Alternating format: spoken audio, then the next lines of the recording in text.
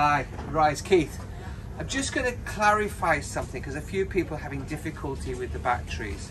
When you're using the batteries, the first thing you must do is make sure you've got a good communication. If you're setting system in parallel, all batteries must be connected together on a common bus bar. Very simple operation. I've got two batteries here. These are set up the same as the Sunsynk one. So this is Z, but the Sunsynk is very similar.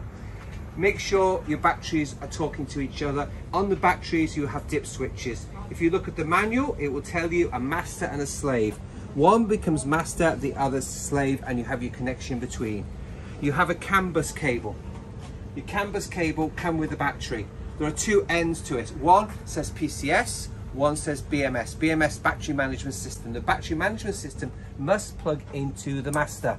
Simple as. The dip switch setting will be on your instruction manual, and you can see here our master is one dip switch up, slave is two dip switch up, and these are the dip switches on the unit. Plug. If you go on to the manual, so this is the inverter manual, so always keep your manuals handy, because I always say it's important to keep manuals handy. So this is actually installing a generator manual, but it doesn't matter, it all has the same information. Go through the manual, look at the type of battery, and it will tell you. And in fact, if I go on here, I'm looking for CAN bus 0, CAN bus and 0. So I plug this into the CAN bus here, and it will go into the CAN bus.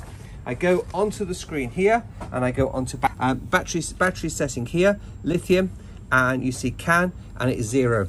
Okay, and that's exactly corresponds to the manual. If I press OK, and if I go onto the lithium setup, you see here is the screen, and it will give you the information. If I'll escape this now, I'll show you very clearly what happened is if I haven't got communication, so if I unplug my communication cable, so as if it's not working properly, there you go, you can see now. So the information is just the refresh rate, the information is gone, and I can plug back into here, and you see immediately the information comes back, and on here it is showing everything, showing the battery, state of charge, the temperature, everything about the battery, all the information is shown clearly on the screen. So that's it. It's very, very simple to make sure your batteries communicate. If your battery is not communicating with the inverter, then you're at a loss, because anything you're going to do is going to hit you problems. So first of all, please make sure your battery is talking to your inverter. That's talking good. Once you know that's okay, then everything is much easier. Thanks for watching.